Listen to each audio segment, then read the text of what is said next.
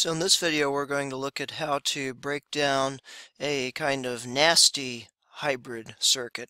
And I call this a series type hybrid because it's, well, basically you have two big parts that are in series with each other, as you'll soon see. And even though I call this a nasty series type hybrid, this is actually more like the type of thing that I'd expect you to be able to do, at least after going through this a couple of times and practicing on your own with the same circuit, because hopefully after this video you'll be able to see more readily how to break down stuff like this. So first it's going to help to label each of these individual resistors. There are 10 total resistors, so we're just going to give them numbers: R1, R2, R3, R4, R5, R6, R7, R8, R9, and R10. In fact, I think it would be wise if you pause the video now and take a picture of this on your phone or other camera so that you can refer to that picture as we go through the rest of the video, because I'll be relying on you to be able to refer back to the original picture. So you should probably pause right now and take a picture. So now continuing into this, we're going to realize, yes, this is a hybrid circuit, 10 total resistors. We have our givens right here, which we had in our picture of it. And we also have the fact that the battery is a 48-volt battery. So essentially you can break this circuit into two parts. Call them A and B. Each of these two parts can be broken down further, and we're actually not going to give the further broken down parts additional names. You can if you want, but we're actually just going to replace them by their equivalent resistance. But you can kind of see what is basically going on here. You have a battery right here. It actually doesn't matter where I have the battery to make a circuit, but in terms of figuring out what's going on in the circuit, it really does matter where I have the battery. So I decided to put the battery right here. So current comes out of the left part of the battery. In other words, the flow of positive charge, even though we know electrons flow the opposite way, electrons would flow counterclockwise, but the current, we're saying, is going to have a general clockwise flow. So it's going to come out of the positive terminal. It ends up now hitting this junction. And in this junction, it either goes through 9 or it goes through the rest of this. But either way, the current has to go through this whole box that we're calling A. After it does that and kind of merges back together, it then skips across this wire and enters the area that we call B. After entering B, it then comes back to the negative terminal of the battery, the ground. So first the current goes through A, then the current goes through B. So essentially we're dealing with a series type hybrid. So the equivalent resistance of this whole circuit is going to be equal to the resistance of A plus the resistance of B. About half of the rest of these slides will be devoted to figuring out what those resistances are, and then the rest of them will be devoted to figuring out the individual currents through each of those 10 resistors and the voltage drops across each of those 10 resistors. So we need to find these equivalent resistances. Now, first we'll note that part A, the part that's in red, is basically a parallel element between the 9 ohm resistor and the rest of A. That's something that we're going to need to keep in mind. And in other words, the current either goes through the 9 ohm resistor. In other words, it hits this junction. It could go through the 9 ohm resistor and then skip across and enter B, or it could, instead of going through the 9 ohm resistor, skip across and enter this other stuff before skipping across and entering B. So this is a parallel thing. There's an either or going on. Now, part B is basically a parallel type circuit between the 42 ohm resistor and the rest. So that's something that we're going to keep in mind, and we're going to break this down further. Now, you're going to need to pay close attention to how these are broken down. I'm going to trust that you're either familiar enough with the series and parallel and simple hybrid types of circuits to do the calculations of equivalent resistance on your own, or that you can kind of follow along as we go through them. If not, you should go back and watch some of the previous videos on how to do that. So let's break down A, the thing that's on the left. Notice that I've just replaced the blue thing on the right that we called B. I've just replaced it with a resistor that I'm calling B. That's how we're going to leave it for now. But we need to break down A. So the first thing we look at in A, in trying to break this down further, it's like, yeah, we have a 6 ohm that's in series with the rest of this stuff, and the whole thing's in parallel with this 9 ohm resistor. But what about the rest of this stuff? Well, these two 9 ohm resistors up here, those are in series. That's an easy calculation to do. You know how to deal with resistors that are in series with each other. You add them up. So these two 9 ohm resistors can essentially be replaced by an 18 ohm resistor. Notice I've put it in red here because there's not actually an 18 ohm resistor here. It's just that we have an element that has an equivalent resistance that is equal to 18 ohms. And I've done the same thing for this part down here. In other words, if the current did enter this branch, it would first go through the 24 ohm resistor, then it would go through the 12 ohm resistor. Those are two resistors in series, equivalent to 36 ohms. So I have replaced this element by an equivalent resistance of 36 ohms. Notice it really doesn't matter where I put it. I could have put it up here, I could have put it back here, as long as I make sure that it's on this arm. I could have even reshaped this arm to have some funny, weird type of shape like what you might have in the little fibers in your stomach that break down food or whatever. Anyway, it doesn't matter. As long as it's part of this parallel element, it's fine. So I just decided to put it right here. Now, notice again, I mentioned parallel element. Essentially now we have a 36 ohm resistor in series with, in parallel with an 18 ohm resistor. Well, use your parallel formula. 1 over the equivalent resistance is equal to 1 over the resistance of this plus 1 over the resistance of the other one. So I'll trust you to either verify or understand that 1 over 18 plus 1 over 36 is the same thing as 1 over 12, because the 1 over 18 becomes a 2 over 36 when finding least common denominator, and that becomes added to 1 over 36 becomes 3 over 36, which is 1 over 12. So if you didn't follow that, you should do the calculation on your own on paper. So now you see that we essentially have the equivalent of a 12 ohm resistor in series with a 6 ohm resistor. So that can be replaced by, ta-da, an 18 ohm resistor. And again, it doesn't matter whether I had put it up here or whether I backtracked and put it earlier in the wire down here. So I actually did that so that it's more straightforward to tell that this whole thing is actually in parallel with the 9 ohm resistor, which we recognized before. In other words, the current comes out of the battery and either goes through this whole thing or it goes through the 9 ohm resistor. That's parallel. Well, 1 over 18 plus 1 over 9 becomes 1 over 6. So the equivalent resistance, therefore, since 1 over the equivalent resistance is 1 over the first plus 1 over the second, well, we need to invert both sides to get the equivalent resistance by itself. So we simply get that the equivalent resistance is 6 ohms. So we have found that the resistance of part A, the equivalent resistance of part A in the circuit, is 6 ohms.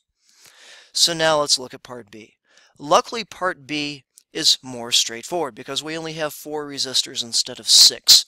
Every time you add 1 or 2 more resistors, you increase the complexity of the circuit by a good bit, especially if you're doing it such that you're essentially adding a hybrid.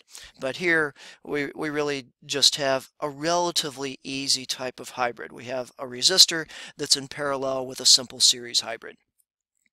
So let's see how we break this down further. Well, we want to get rid of this part right here. In other words, we see that this 20 and 5 are a parallel element that's in series with this 3 ohm resistor. Well, 1 over 5 plus 1 over 20 becomes 1 over 4. So therefore, the equivalent resistance of this is 4 ohms. Again, if you didn't follow that, make sure that you start the calculation on your own from the beginning using the formula for finding equivalent resistance of parallel resistors. So this 4 ohm resistor is in series, well, this 4 ohm quote resistor is in series with an actual 3 ohm resistor. So that becomes a 7 ohm equivalent resistance. So we have that right there. And now the only thing that's left is a 7 ohm resistor in parallel with a 42 ohm actual resistor, and that becomes a 6 ohm resistor. We have now found the equivalent resistance of part B. So here's what you see. The current comes out of the battery, it goes through A, which has an equivalent resistance of 6 ohms, and then it goes through B, which has an equivalent resistance of 6 ohms, and then back to ground, and then the battery raises the potential again, and you actually get a full loop circuit.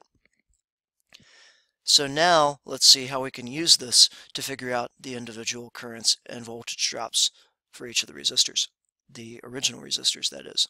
So first of all, for the whole circuit, A and B are in series, as we mentioned before. So we have 6 ohms for A plus 6 ohms for B, gives 12 ohms as the equivalent resistance of the whole circuit.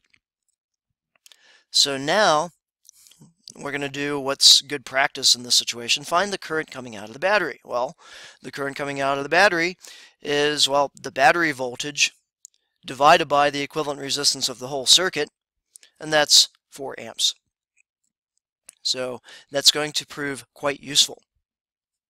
It's useful because even though we don't know the currents through the individual resistors, we do know that the net current through part A of the circuit is 4 amps. In other words, during any given second, 4 coulombs of charge will pass into and leave A. In other words, remember that an amp is a coulomb per second. So using that, we can figure out the voltage drop across the element that we're calling A. Well, A, remember, has an equivalent resistance of 6 ohms. We worked that out before. And there's a total of 4 amps of current going into and out of A. So that means that there is a voltage drop of 24 volts in part A. And you can do the same thing in part B. Part B also had an equivalent resistance of 6 ohms.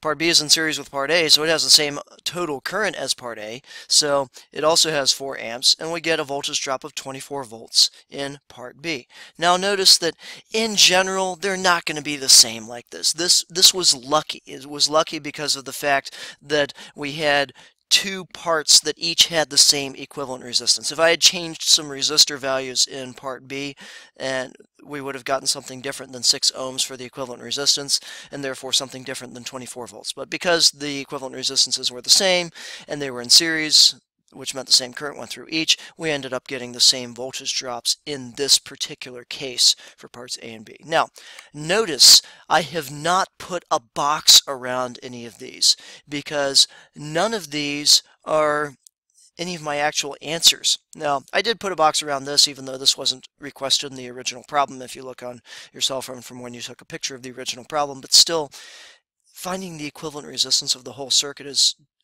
the first thing you've got to do anyway, so I think that's box worthy. So anyway, now we know the voltage drops across the elements A and B. So now let's take a look at A. What we're going to do is we're going to go in reverse of what we did before in breaking down the individual parts to find out the equivalent resistance. We're actually going to go from the simplest part after we broke it down all the way into gradually increasing the complexity back to the original circuit.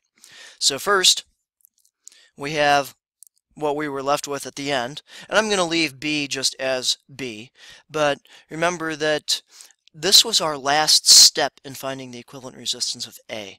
But remember, A is not a 6 ohm resistor.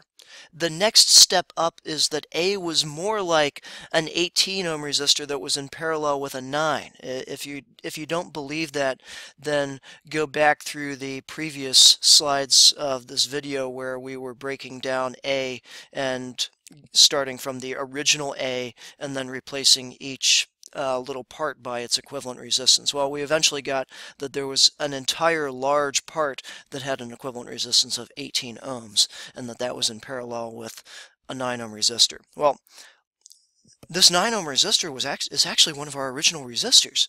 So we know that the voltage drop across A is 24 volts, and this 9 ohm original resistor, in fact, this was what we called resistor 6, it's in parallel with this other stuff that we're replacing by an 18 ohm equivalent resistor. So remember, since the voltage drop across parallel elements is the same, and it's the same as the voltage drop across that whole element if you're just talking about multiple parallel arms, that means that the voltage drop across this 9 ohm resistor is the same as the voltage drop across A, which we know it's 24 volts. So we immediately have that the voltage drop across resistor 6, which is this 9 ohm resistor, is 24 volts. And that is one of the things we were looking for, because we're looking for trying to find the voltage drop and current through each original resistor in the circuit. Well, we just found one. And now that we know the voltage drop, and we also know the resistance of it, we can use VIR, Ohm's law, V equals IR, to calculate the current that is going through that 9 ohm resistor. So the voltage drop through resistor 6 is equal to the current through resistor 6 times the resistance of resistor 6. Well, isolate for current, plug in 24 volts for that voltage drop that we just noticed, and divide by its resistance, and you get that 2.666666667 amps of current is passing through this 9 ohm resistor, in other words, resistor 6. So that's another Jeff Boxworthy answer. So we're going to put a nice yellow box around that, keep it in mind, and we're eventually going to group together all of our answers in a table at the end of this whole problem. Now, the next thing to notice is that, well, there is, after all, an 18 ohm equivalent resistance here. And we also know that there's a 24 volt voltage drop across this, because this is a completely parallel element of A. So you can use Ohm's law again. In other words, in this case, I equals V over R. We've isolated for I now. And plug in 24 volts divided by 18 ohms to find the net current that is going into and coming out of this 18 ohm resistor. We have no idea how it's distributed, but we at least know that every second there are 1.333333 coulombs of charge entering and leaving this element of the circuit. In other words, a current of 1.333333 amps. So let's see how we can use this. Well, going back again, if you don't believe this, go back to some of the earlier parts of this video where we obtained the fact that this was an 18 ohm equivalent resistance. When you do that, well, this 18 ohm equivalent resistance, remember, was actually a series part of a 12 ohm equivalent resistance in series with an actual 6 ohm resistor. Except earlier when we were breaking it down, we went from this picture to get this, but this was one of our previous pictures. And so we know that there's 1.333333 amps going into this 18 ohm equivalent resistor. Well, that means that there are 1.3333 amps going into this 12 ohm equivalent resistance, and since it's in series, 6 ohms going into, 1.333 amps going into this 6 ohm actual resistor. So we have another Jeff Boxworthy answer. The current through what we call, this was actually resistor 5, is 1.3333 amps, because remember, current is the same in any series circuit. So whatever current is going through this 12 ohm equivalent resistance is also going through this 6 ohm resistor. Otherwise, charge would leak out or jump out or disappear or reappear or whatever, and all kinds of nasty conservation laws would be violated, and that would be real bad, and physicists would cry. So anyway, since we know the current going into this 6 ohm resistor, we can use Ohm's law to find the voltage drop across that 6 ohm resistor. Well, 1.333 amps times 6 ohms becomes 8 volts, and that's the voltage drop across the 6 ohm resistor, which we called resistor 5 back in the beginning. So, should also note that the voltage drop across the 12 ohm equivalent resistance, the overall voltage drop, is 16 volts. That's not a box-worthy number, but it's something that's going to be useful as we make our 12 ohm equivalent resistor reappear into our original circuit.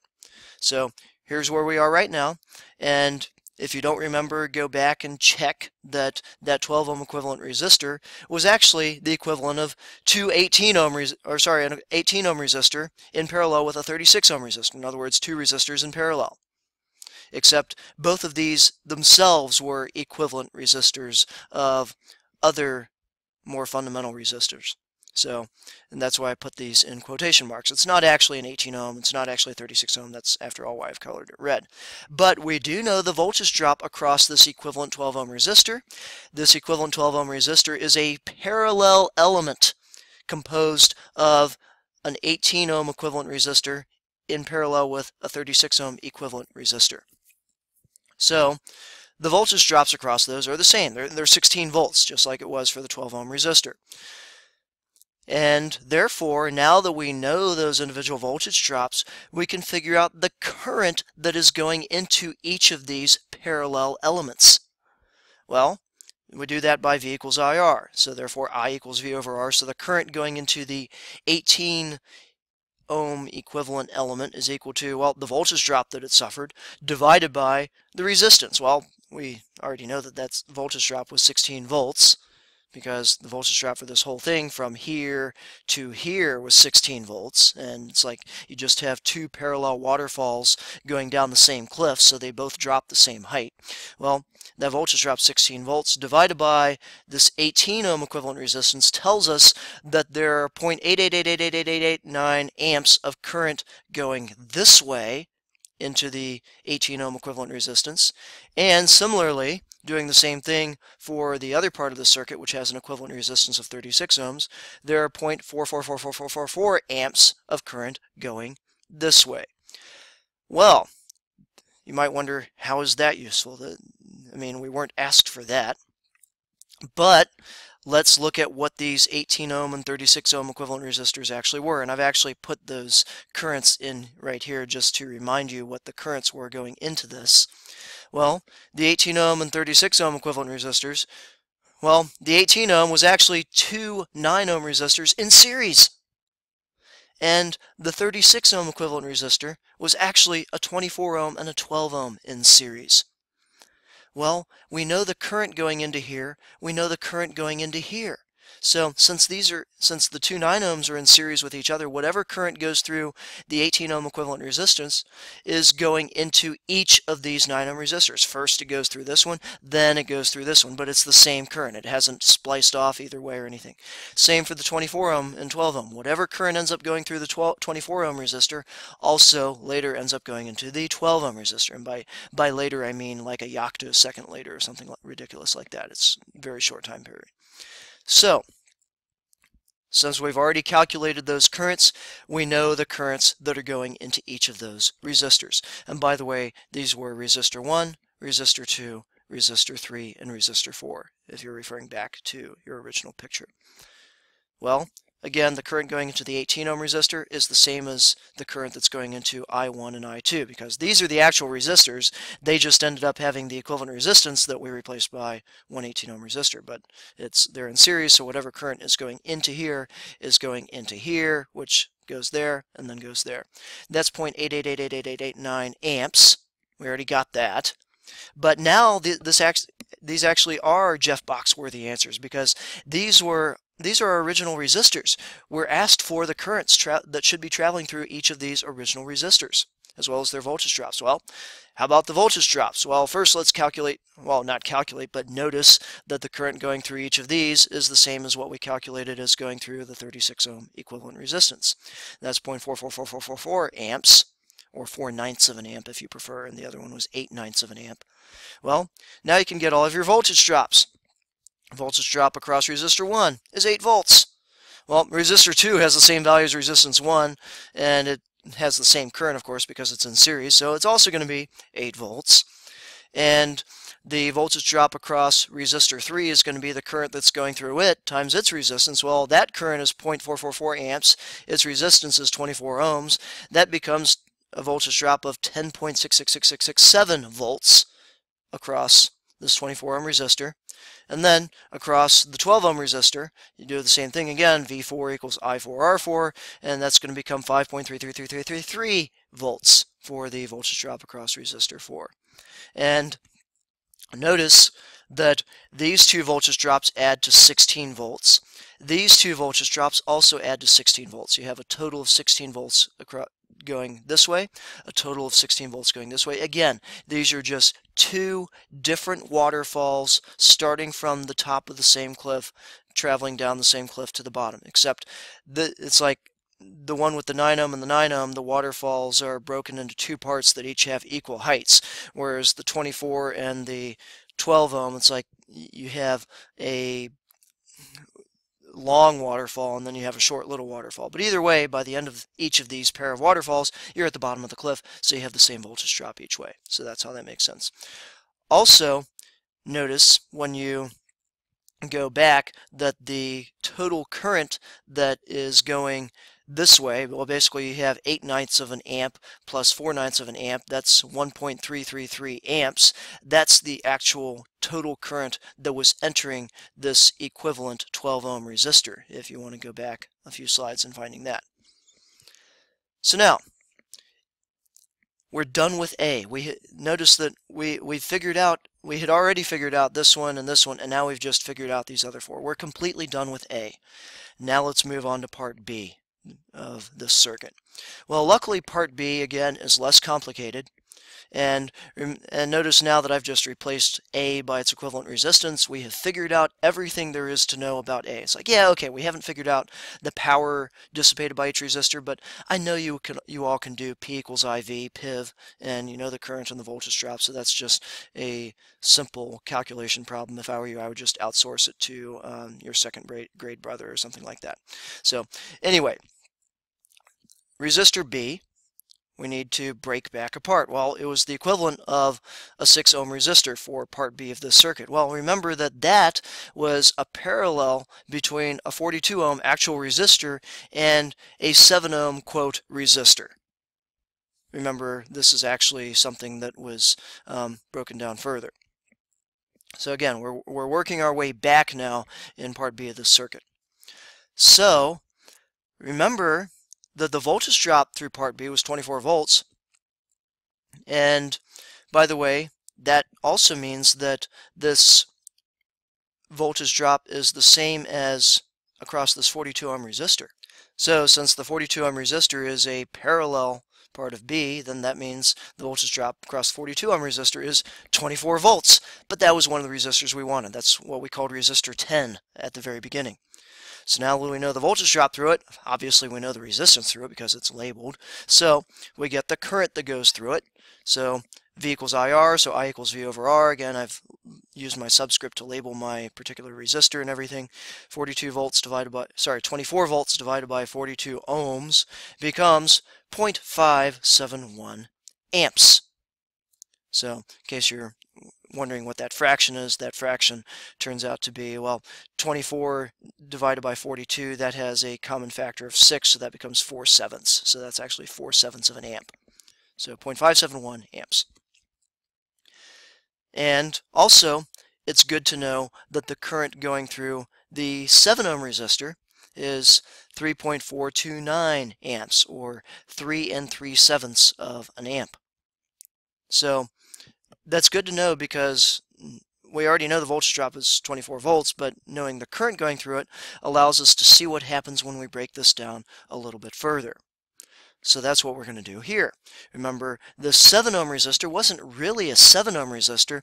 It was actually a 3 ohm resistor in series with something that had the equivalent resistance of 4 ohms. But we know the current that was going through this 7 ohm quote resistor. We just calculated it. It was 3 3/7 of an ohm, or sorry, of an amp. So that means that that must be the same current that's going through this 3 ohm resistor. First it goes through the 3 ohm resistor, then it goes through the 4 ohm quote resistor, and then back to ground. So we now know that that current is 3.429 amps. And it just so happens that and actually this should say well, yeah, this is I7, but it's the current going through the 3 ohm resistor. We happened to call this the resistor 7. So please do not get this confused with the current through the 7 ohm equivalent resistor, which happens to be the same because of the fact that it's composed of series parts. So anyway, we called the 3 ohm resistor resistor 7, and it so happens that resistor 7 is in series with something else, and we called that whole thing just that whole thing has an equivalent resistance of 7 ohms. But anyway, current through resistor 7 is 3.429 amps, or 3 3/7 of an amp, just like what we had before. But now we can find the voltage drop. This is a calculation, V equals IR. So V through resistor 7 equals the current through resistor 7 times the resistance of resistor 7. Multiply those together, and you get 10.286 volts. That's 10 2/7 of a volt, in case you're interested in what the fraction is. So now we have that. We can also now figure out the net, or the voltage drop across the 4 ohm equivalent resistor, just by, we know that there's a net current of 3.429 amps going into it, so therefore the voltage drop is 13.714 volts. In other words, it's like you have a cliff that is 13.714 volts high. Well, it turns out that you might remember, in fact you do remember if you go back to your original picture, that 4 ohm equivalent resistor was actually a parallel element between a 20 ohm resistor and a 5 ohm resistor. So whatever voltage drop this has, whatever height this has, is the same as the height or voltage drop in each of the individual parallel arms of this circuit element. Well, those two resistors are what we called R8 and R9. So we're just about done. We know the voltage drop across those. They're in parallel. We just calculated it for this whole thing, but it's parallel, so it's the same for each one. 13.714 volts. So now we can figure out the current going each way. Well, V equals IR, so I equals V over R. Plug in the numbers, you get 2.743 amps through the 5 ohm resistor, which we called resistor 8. And you get a current of 0.686 amps through the 20 ohm resistor, which we called resistor 9. And that is everything now. We're completely done with this. We've figured out the currents and voltage drops through every resistor in part A. We've now done so for every resistor in part B. So here is a table summarizing all of these results, and I have the resistor number, so resistor 1, 2, 3, 4, 5, 6, 7, 8, 9, 10, and the value that it had, and the current going through it and the voltage drop across that resistor, as well as the slide out of the 15 solution slides that we had where you can find that result. Though keep in mind, in some of these results, these are results of derivations on like the previous slide or something, so you might have to go back to a little bit earlier in the video to see the full derivation of that. But I hope this video was helpful, and thank you for watching.